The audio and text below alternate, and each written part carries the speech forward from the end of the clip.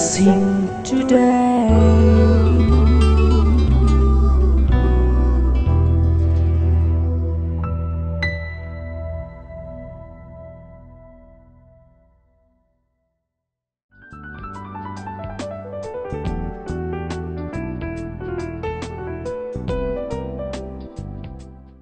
Blessing ടുഡേയിലേക്ക് സ്വാഗതം. ഇന്നത്തെ episode sponsor ചെയ്തിരിക്കുന്നത് 𝐶𝐿 ജെയിംസ് ആണ്. എറണാകുളത്തുള്ള ജെയിംസ് ബ്രദറാണ് ഇത് സ്പോൺസർ ചെയ്തിരിക്കുന്നത്. അദ്ദേഹത്തിനും കുടുംബത്തിനും വേണ്ടി നമ്മൾ ഒരുമിച്ച് ചേർന്ന് പ്രാർത്ഥിക്കാൻ പോകുകയാണ്. പ്രാർത്ഥിക്കുന്നതിന് മുൻപായിട്ട് ഇന്നത്തെ ഈ എപ്പിസോഡ് സ്പോൺസർ ചെയ്തതിൻ്റെ പേരിലുള്ള എല്ലാവിധമായിട്ടുള്ള നന്ദിയെയും സ്നേഹത്തെയും ആദ്യമേ തന്നെ അറിയിക്കട്ടെ. ജെയിംസ് ബ്രദറിനെയും കുടുംബത്തെയും കർത്താവ് ധാരാളമായി അനുഗ്രഹിക്കട്ടെ എന്ന് ആശംസിക്കുന്നു. ഇന്ന് ദൈവം നൽകുന്ന വാഗ്ദാന വചനങ്ങൾ അക്ഷരാർത്ഥത്തിൽ വേഗത്തിൽ തന്നെ നിങ്ങളുടെ ഭവനത്തിൽ, നിങ്ങളുടെ ജീവിതത്തിൽ നിറവേറട്ടെ എന്ന് ഞാൻ ആശംസിക്കുന്നു. നമുക്ക് ഒരുമിച്ച് ചേർന്ന് ജെയിംസ് ബ്രദറിന് വേണ്ടി പ്രാർത്ഥിക്കാം. കർത്താവെ, ഞങ്ങൾ ഒരുമിച്ച് ചേർന്ന് അദ്ദേഹത്തിന് വേണ്ടി പ്രാർത്ഥിക്കുന്നു.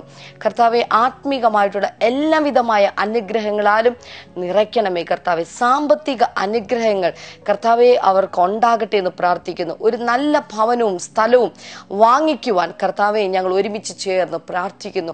കർത്താവെ, ഈ എപ്പിസോഡ് ടെലികാസ്റ്റ് ചെയ്യുമ്പോൾ തന്നെ ഇവർക്ക് വേണ്ടി അങ്ങ് വഴികൾ തുറന്നു കഴിഞ്ഞതിനായി ഞങ്ങൾ ഒരുമിച്ച് അങ്ങേ സ്തുതിക്കുന്നു. കർത്താവെ, ഹല്ലേലൂയ. കർത്താവെ, ഭാര്യ ജെസ്സിക്ക് വേണ്ടി ഞങ്ങൾ പ്രാർത്ഥിക്കുന്നു. ആൻറ്റി അനുഗ്രഹിക്കണമേ, എല്ലാ നന്മകളാലും അങ്ങ് നിറയ്ക്കണമേ എന്ന് പ്രാർത്ഥിക്കുന്നു. മക്കൾക്ക് വേണ്ടി ഞങ്ങൾ പ്രാർത്ഥിക്കുന്നു. മകൾ ജെറിന് വേണ്ടി പ്രാർത്ഥിക്കുന്നു. അവളുടെ ഭർത്താവ് ജെയ്സന് വേണ്ടി പ്രാർത്ഥിക്കുന്നു. അവരെ കുടുംബമായി കർത്താവെ അങ്ങ് അനുഗ്രഹിക്കണമെന്ന് പ്രാർത്ഥിക്കുന്നു. ഒരു നല്ല കുഞ്ഞിനെ, ഒരു ആൺകുഞ്ഞിനെ തന്നെ കർത്താവെ അവർക്ക് കൊടുത്ത് അവരെ മാനിക്കണമേ.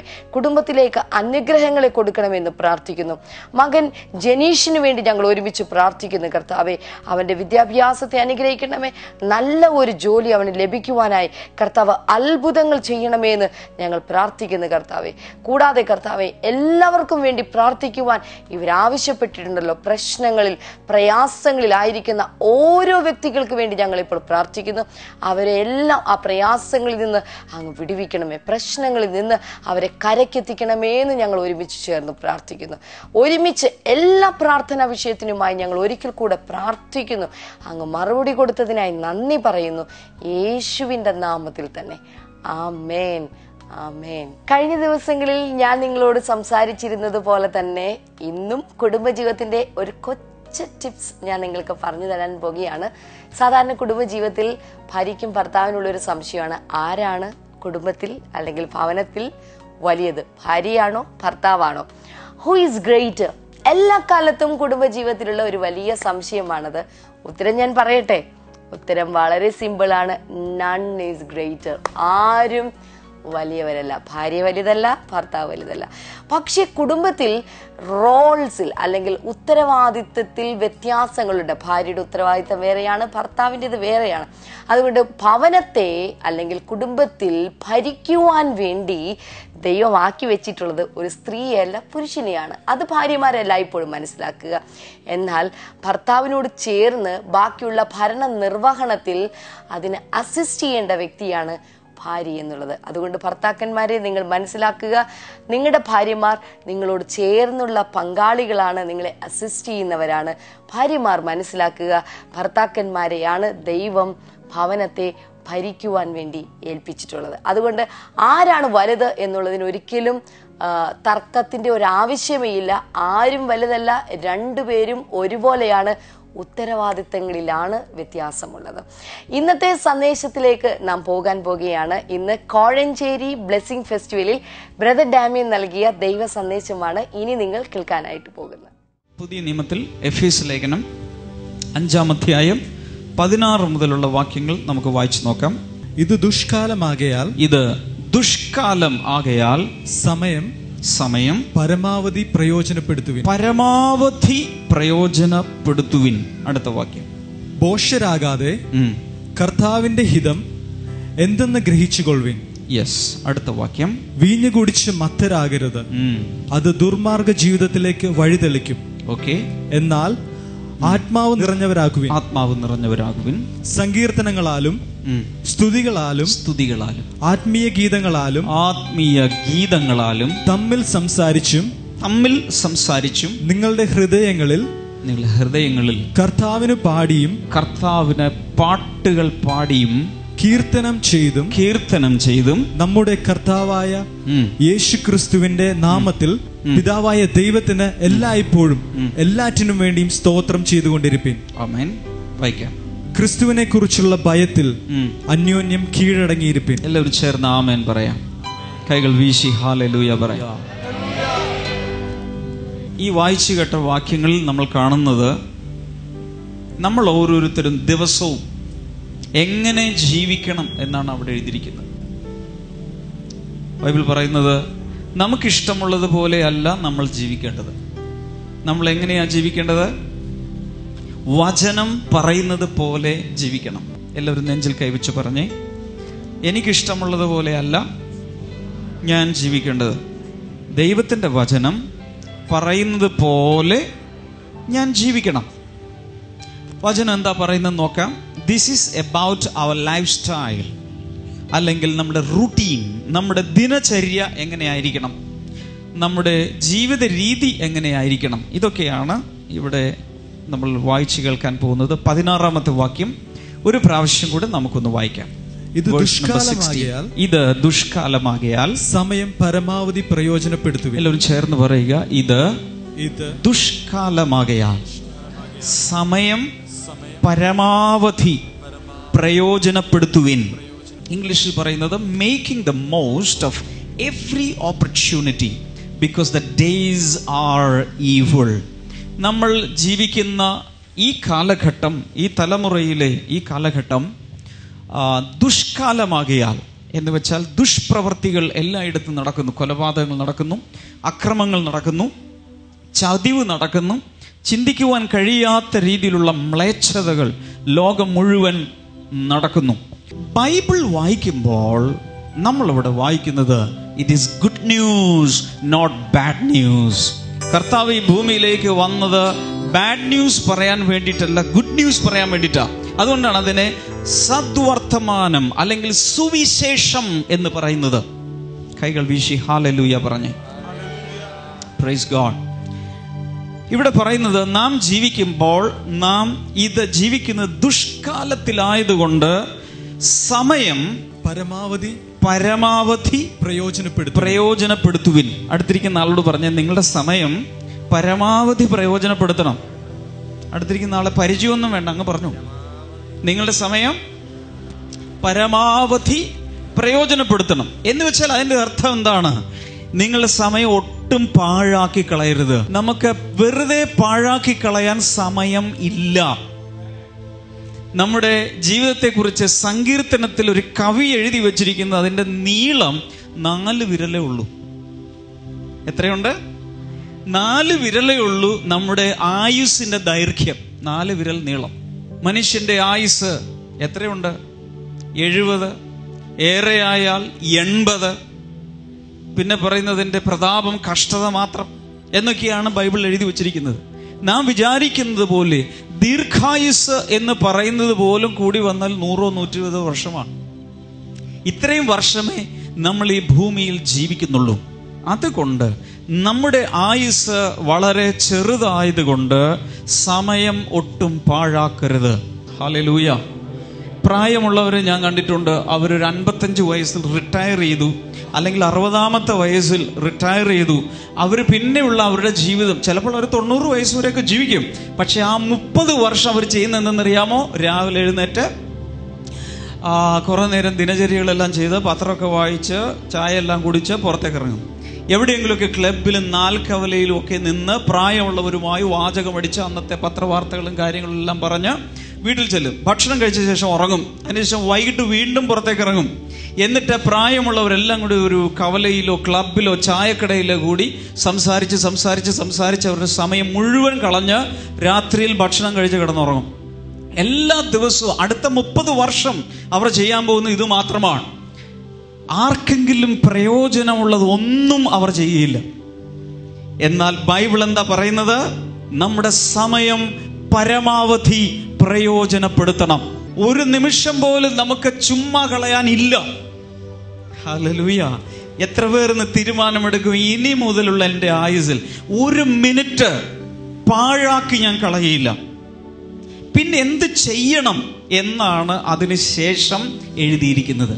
ഇതിനുശേഷം ഇനി എങ്ങനെ നമ്മൾ ജീവിക്കണം, ഒത്തിരി കാര്യം, നമ്മുടെ ജീവിതത്തെ എങ്ങനെ അലങ്കരിക്കണം, നമ്മുടെ ജീവിതത്തിൽ എന്തെല്ലാം പ്രവൃത്തികൾ ചെയ്യണം, എവിടെയാണ് നമ്മൾ ഫോക്കസ് ചെയ്യേണ്ടത്, ഏത് കാര്യത്തിൽ നമ്മൾ ശ്രദ്ധ കേന്ദ്രീകരിക്കണം, അതെല്ലാം താഴേക്ക് എഴുതിയിട്ടുണ്ട്. 17ാമത്തെ വാക്യം നമുക്കൊന്ന് വായിച്ചു നോക്കാം.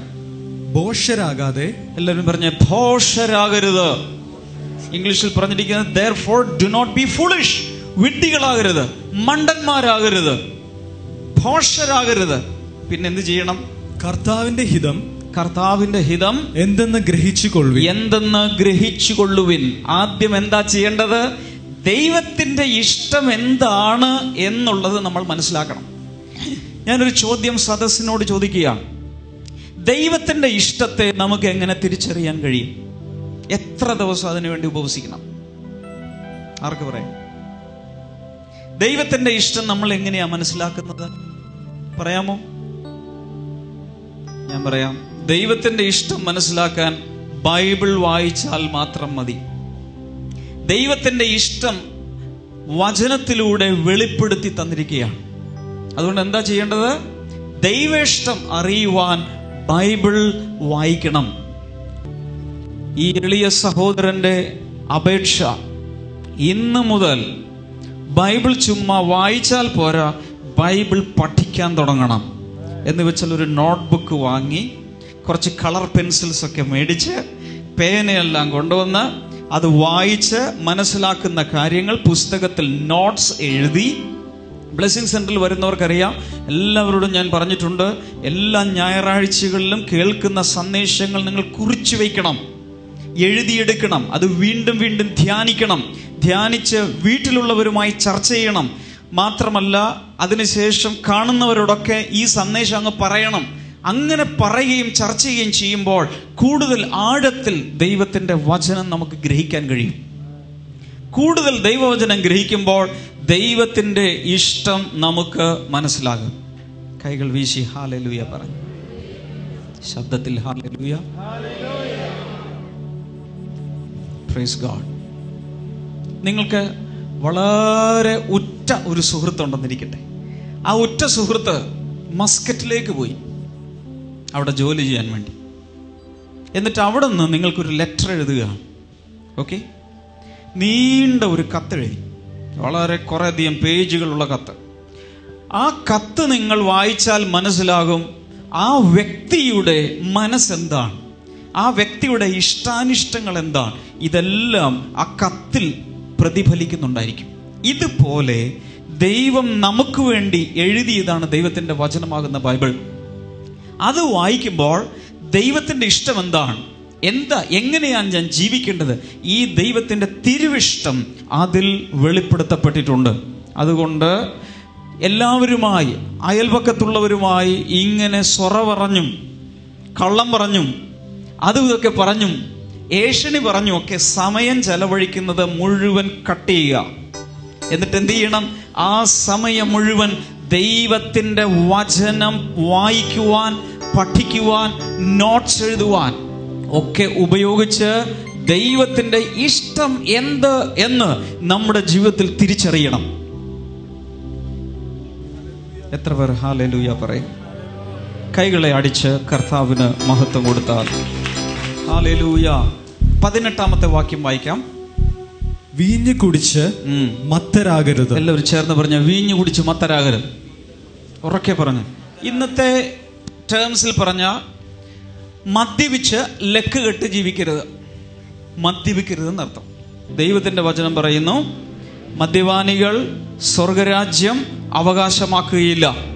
അതുകൊണ്ട് മദ്യപിക്കരുത്. വളരെ വ്യക്തമായി ദൈവത്തിന്റെ വചനം പറയുന്നു. ചില വീടുകളിൽ മദ്യം തലമുറകളായി അവരുടെ സുഹൃത്താണ്. എന്ന് വെച്ചാൽ അപ്പൂപ്പന്മാർ മുതൽ എല്ലാവരും മദ്യപാനികളാണ്. ഞങ്ങളുടെ വീട് അങ്ങനെയായിരുന്നു. എല്ലാ തലമുറകളിലുള്ളവരും മദ്യപിക്കും. പല വീടുകളിലും സ്ത്രീകളും മദ്യപിക്കും ഒരുമിച്ചിരുന്നു. അപ്പൊ പിന്നെ പ്രശ്നമില്ലല്ലോ, എല്ലാവരും കൂടി ഒരുമിച്ചങ്ങ് മദ്യപിച്ചേക്കുക. ബൈബിൾ എന്താ പറയുന്നത്? മദ്യപിച്ച് ലക്കുകെട്ട് ജീവിക്കരുത്. അങ്ങനെ അല്ല ജീവിക്കേണ്ടത്. മദ്യപിക്കുന്നവരാരെങ്കിലും ഇത് കേൾക്കുന്നുണ്ടെങ്കിൽ, കാണുന്നുണ്ടെങ്കിൽ, വചനം വ്യക്തമായി, ഞാനല്ല ബൈബിൾ എഴുതിയത്, വചനം വ്യക്തമായി പറയുന്നു, മദ്യപിക്കരുത്. എത്ര പേർ ആമേൻ പറയും? ഹല്ലേലൂയ. മദ്യപിച്ച് ലക്കുകെട്ട് ജീവിക്കരുത്. ആ വാക്യത്തിന്റെ അടുത്ത ഭാഗം ഒന്ന് വായിച്ചേ. അത് ദുർമാർഗ ജീവിതത്തിലേക്ക് വഴിതെളിക്കും. മദ്യപിക്കുന്നവർ പാപം ചെയ്യും. അതുകൊണ്ട് അതിൽ നിന്നും വിട്ടുതിരിയുക. അടുത്ത വാക്യം, എന്നാൽ ആത്മാവ് നിറഞ്ഞവരാകുവിൻ. എല്ലാവരും ചേർന്ന് പറഞ്ഞേ, ആത്മാവ് നിറഞ്ഞവരാകുവിൻ. അപ്പൊ എങ്ങനെയാ നമ്മൾ ജീവിക്കേണ്ടത്? ആത്മാവിൽ നിറഞ്ഞു ജീവിക്കണം. പറഞ്ഞേ, അടുത്തിരിക്കുന്ന ആളോട് പറയുക, പരിശുദ്ധാത്മാവിൽ നിറഞ്ഞു ജീവിക്കണം. 3-4 പേരോടൊന്ന് പറഞ്ഞ്, പരിശുദ്ധാത്മാവിൽ നിറഞ്ഞു ജീവിക്കണം. എങ്ങനെയാ നമ്മൾ ജീവിക്കേണ്ടത്? പരിശുദ്ധാത്മാവിൽ നിറഞ്ഞ് ജീവിക്കണം. യേശുവിനെ കുറിച്ച് പറയുന്നത്, അവൻ ആത്മാവ് നിറഞ്ഞവനായി ഗലീലയിലേക്ക് ആത്മാവിന്റെ ശക്തിയോടെ മടങ്ങി വന്നു. ഹല്ലേലൂയ. എത്ര പേർ പെട്രോൾ പമ്പ് കണ്ടിട്ടുണ്ട്? എത്ര പേര് കണ്ടിട്ടുണ്ട് പെട്രോൾ പമ്പ്? കണ്ടിട്ടുള്ളവരൊരു ഹല്ലേലൂയ പറ.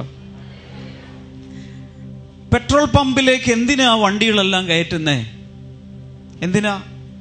പെട്രോൾ അടിക്കാൻ, പെട്രോൾ നിറയ്ക്കാൻ, പെട്രോളോ ഡീസലോ അടിച്ച്. എന്നാൽ പിന്നെ വാഹനം ഒന്നുകൂടെ ചീറി പാഞ്ഞോളും. ഇല്ലെങ്കിൽ വണ്ടി എവിടെയെങ്കിലും റോഡരികിൽ കിടക്കും. ശരിയാണോ? ഒരു കാര്യം പറയാം, ഈ ബ്ലെസ്സിംഗ് ഫെസ്റ്റിവൽ എന്ന് പറയുന്നത് ഒരു പെട്രോൾ പമ്പാണ്. നിങ്ങൾക്ക് ഇവിടെ വന്ന് പരിശുദ്ധാത്മാവിൽ നിറഞ്ഞ് മടങ്ങിപ്പോകാം. ഇന്ന് നിറയുന്ന ആത്മാവ് കൊണ്ട് അനേക മൈലുകൾ യേശുവിന് വേണ്ടി ഓടുവാനുള്ള ശക്തി ദൈവം നിങ്ങളുടെ അകത്ത് തന്നിരിക്കും. ആത്മാവിൽ നമ്മെ നിറയ്ക്കുന്ന കർത്താവിന് ശക്തിയോടെ കൈകളടിച്ച് ഹല്ലേലൂയ. എന്താണ് ഇവിടെ ബൈബിളിൽ പറയുന്നതെന്ന് അറിയാമോ? മൈലേജ് കിട്ടാൻ മദ്യമല്ല കുടിക്കേണ്ടത്, ആത്മാവിനെ പാനം ചെയ്ത് ആത്മാവിൽ നിറഞ്ഞ് മുന്നിലേക്ക് ജീവിക്കണം. നമ്മുടെ ജീവിതത്തിന്റെ ഇന്ധനമാണ് ദൈവത്തിന്റെ പരിശുദ്ധാത്മാവ്. ജീവിതം മുന്നിലേക്ക് പോകണമെങ്കിൽ പരിശുദ്ധാത്മാവിന്റെ നിറവ് വേണം. ജീവിക്കുവാൻ, ശുശ്രൂഷിക്കുവാൻ, പ്രാർത്ഥിക്കുവാൻ, ആരാധിക്കുവാൻ, ബൈബിൾ വായിച്ച് വെളിപ്പാടുകൾ സ്വീകരിക്കുവാൻ ദൈവത്തിന്റെ പരിശുദ്ധാത്മാവ് നമ്മിൽ പ്രവർത്തിച്ചുകൊണ്ടേയിരിക്കണം. Hallelujah, hallelujah. അതുകൊണ്ട് എല്ലാ ബ്ലെസ്സിംഗ് ഫെസ്റ്റിവലിലും വന്ന പുള്ളി എന്തെങ്കിലുമൊക്കെ പറയട്ടെ, ഇതിനുശേഷം ടോക്കൺ കിട്ടിയിട്ടുണ്ടോ ഒന്ന് പ്രാർത്ഥിച്ചത്, ആ കൈ ഒന്നും ഇങ്ങോട്ട് വെച്ചിട്ട് എനിക്കൊന്ന് വീട്ടിൽ പോയാൽ മതി. വെറും കൈവെപ്പ് സ്വീകരിക്കാൻ, ടോക്കൺ കൊണ്ട് ക്യൂ നിൽക്കാനല്ല ഇവിടെ വരേണ്ടത്. പിന്നെ എന്തിനാ വരേണ്ടത്? ആത്മാവിൽ നിറഞ്ഞ് നിറഞ്ഞ് നിറഞ്ഞ് നിറഞ്ഞ് ശക്തിയോടെ ജീവിക്കുവാനുള്ള ഇന്ധനവുമായി മടങ്ങിപ്പോകണം.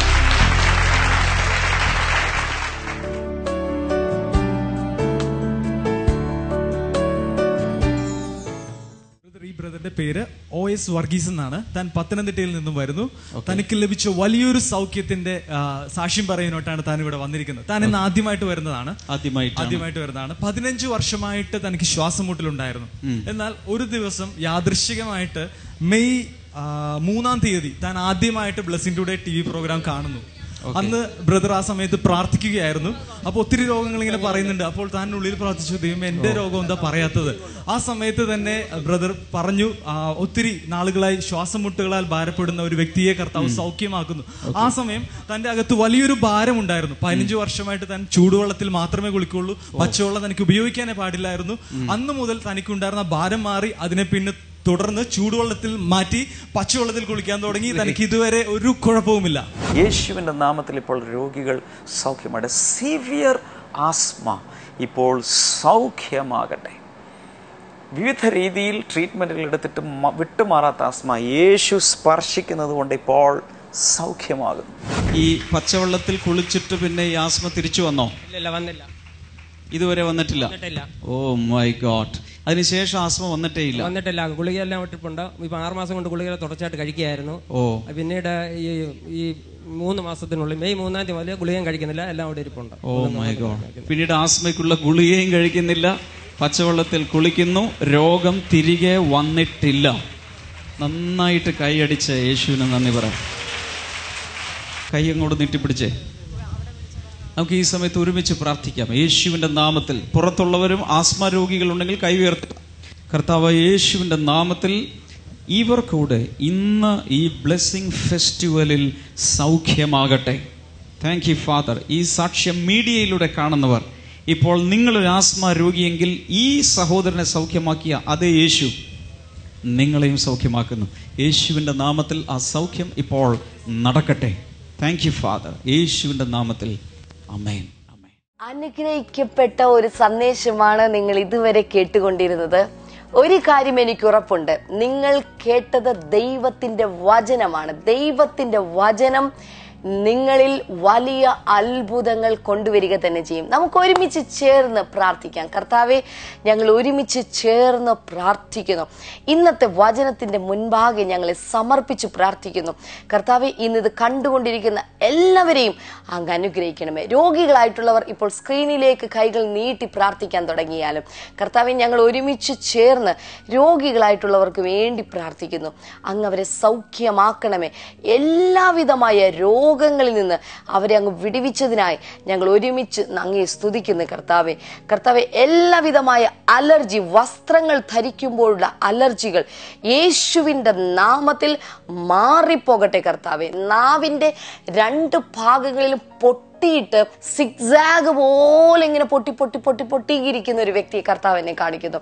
കർത്താവ് നിങ്ങളെ സൗഖ്യമാക്കാൻ പോകുക. യേശുവിൻ്റെ നാമത്തിൽ ആ വ്യക്തി ഇപ്പോൾ സൗഖ്യമാകട്ടെ. ആ നാവിലേക്ക് യേശുവിൻ്റെ രക്തം ഞാനിപ്പോൾ ഒഴിക്കുന്നു. യേശുവിൻ്റെ രക്തത്താൽ ഇപ്പോൾ തന്നെ ആ വ്യക്തി സൗഖ്യമാകട്ടെ എന്ന് ഞാനിപ്പോൾ പ്രാർത്ഥിക്കുന്നു. കർത്താവെ, ചെവിക്കകത്ത് പ്രശ്നമുള്ള വ്യക്തികൾ ഇപ്പോൾ സൗഖ്യമാകുക. കേൾവി ശക്തി കുറയുന്ന വ്യക്തികൾ യേശുവിൻ്റെ നാമത്തിൽ ആ കേൾവി ശക്തി വർദ്ധിക്കട്ടെ. പൂർണ്ണമായ സൗഖ്യങ്ങൾ ചെവിക്കകത്ത് സംഭവിക്കട്ടെ എന്ന് ഞാനിപ്പോൾ പ്രാർത്ഥിക്കുന്നു. കർത്താവെ, ഹല്ലേലൂയ, താങ്ക് യു ലോർഡ്. നന്ദി പറയുന്നു കർത്താവെ. തലമുടിയുമായിട്ടുള്ള ബന്ധത്തിൽ, പൊഴിഞ്ഞു പോകുന്ന മറ്റു പലതുമായിട്ടുള്ള ബന്ധത്തിൽ വല്ലാത്ത ആ തലയോട്ടിയിൽ വല്ലാത്ത പ്രശ്നങ്ങൾ, ആ സ്കാൽപ്പിൽ വല്ലാത്ത പ്രശ്നങ്ങൾ അനുഭവിക്കുന്ന വ്യക്തികളെ കർത്താവ് ഇപ്പോൾ സൗഖ്യമാക്കുന്നു. യേശുവിൻ്റെ നാമത്തിൽ ആ വ്യക്തികൾ ഇപ്പോൾ തന്നെ പൂർണ്ണമായ അളവിലും സൗഖ്യമാകട്ടെ. കർത്താവെ, അങ്ങയുടെ സൗഖ്യത്തിന്റെ കരം നീട്ടിയതിനായി ഞങ്ങൾ ഒരുമിച്ച് നന്ദി പറയുന്നു. കർത്താവെ, ഇടയ്ക്ക് നടക്കുമ്പോൾ കാലിൽ ഇങ്ങനെ മസിൽ ഉരുണ്ട് കയറുന്ന ഒരു വ്യക്തിയെ കർത്താവിനെ കാണിക്കുന്നു. വല്ലാത്ത വേദന നിങ്ങൾ അനുഭവിച്ചുകൊണ്ടിരിക്കുകയാണ്. യേശുവിൻ്റെ നാമത്തിൽ ആ വ്യക്തി ഇപ്പോൾ തന്നെ സൗഖ്യമാകട്ടെ. പൂർണ്ണമായ വിടുതൽ നടക്കട്ടെ. എല്ലാവിധമായ രോഗങ്ങളും, വിളിച്ചു പറഞ്ഞതോ പറയാത്തതോ ആയ എല്ലാവിധമായ രോഗങ്ങളും ഇപ്പോൾ സൗഖ്യമാകട്ടെ. പൂർണ്ണമായ വിടുതൽ ഇപ്പോൾ തന്നെ നടക്കട്ടെ എന്ന് പ്രാർത്ഥിക്കുന്നു. കർത്താവെ, അങ്ങയുടെ നാമത്തിൽ ഈ മക്കളെ ഞാനിപ്പോൾ അനുഗ്രഹിച്ചു പ്രാർത്ഥിക്കുന്നു. കർത്താവെ, എല്ലാവിധമായ നന്മകളാൽ നിറച്ചതിനായി നന്ദി. യേശുവിൻ നാമത്തിൽ തന്നെ ആമേൻ, ആമേൻ. ഇന്ന് മഹാരാഷ്ട്രയിൽ വാസിയിലാണ് നമ്മുടെ മീറ്റിംഗ് നടക്കുന്നത്. വൈകുന്നേരം 5 മണി മുതൽ 9 മണി വരെ നടക്കുന്ന ആ മീറ്റിംഗിലേക്ക് നിങ്ങളെ എല്ലാവരെയും ഞാനിപ്പോൾ സ്വാഗതം ചെയ്യുന്നു. അതിൽ വരണം. ഒരുമിച്ച് നമുക്ക് കാണാനായിട്ട് സാധിക്കും. ശനിയാഴ്ച വൈകിട്ട് അന്ധേരിയിലാണ് നടക്കുന്നത്. അന്ധേരിയും അതിൻ്റെ പ്രാന്തപ്രദേശങ്ങളിലുമുള്ള എല്ലാ പ്രിയപ്പെട്ടവരും നിങ്ങൾ അവിടെ വരണം. നിങ്ങളുടെ അനുഭവങ്ങൾ പങ്കുവെക്കണം. കർത്താവിൽ വലിയ അനുഗ്രഹങ്ങൾ കർത്താവ് നിങ്ങൾക്ക് നൽകാൻ പോകുകയാണ്. ഒരു കാര്യം കൂടെ ഞാൻ പറഞ്ഞുകൊള്ളട്ടെ. നിങ്ങളുടെ വീടിനടുത്തുള്ള ബ്ലെസ്സിംഗ് സെന്ററുകളിൽ ഈ ഞായറാഴ്ച ആരാധനയ്ക്ക് വേണ്ടി പോകണം. എറണാകുളം ബ്ലെസ്സിംഗ് സെന്ററിൽ നിന്നുള്ള ലൈവ് ടെലികാസ്റ്റ് പ്രോഗ്രാം ബ്രദർ ഡാമിന്റെ സന്ദേശം നിങ്ങൾക്ക് കേൾക്കാൻ സാധിക്കും. അതിലേക്ക് എല്ലാവരെയും ഒരിക്കൽ കൂടെ സ്വാഗതം ചെയ്തുകൊള്ളുന്നു.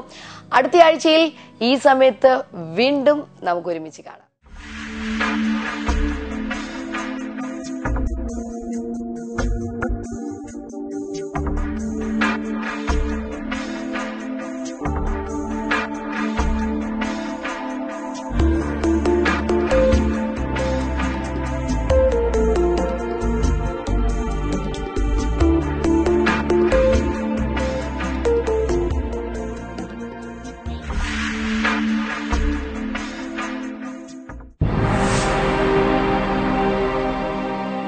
Once again, welcome back to Bible in You. ഇന്നത്തെ ചോദ്യം, ദമസ്കസിലെ കർത്താവിന്റെ ശിഷ്യനാര്? Who was the disciple of Lord in Damascus? Options: A. Philippus, B. Barnabas, C. Cornelius, D. Ananias.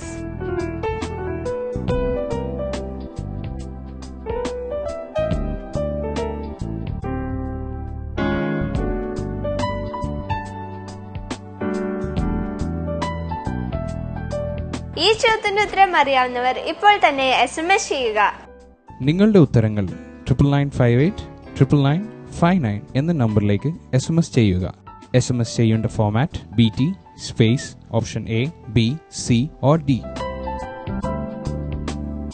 ശരിയുത്തരം അയക്കുന്നവരിൽ നിന്ന് 5 പേരെ സെലക്ട് ചെയ്ത് ഞങ്ങൾ OM ബുക്സ് നൽകുന്ന ഒരു അടിപൊളി സമ്മാനം അയച്ചു തരുന്നതാണ്.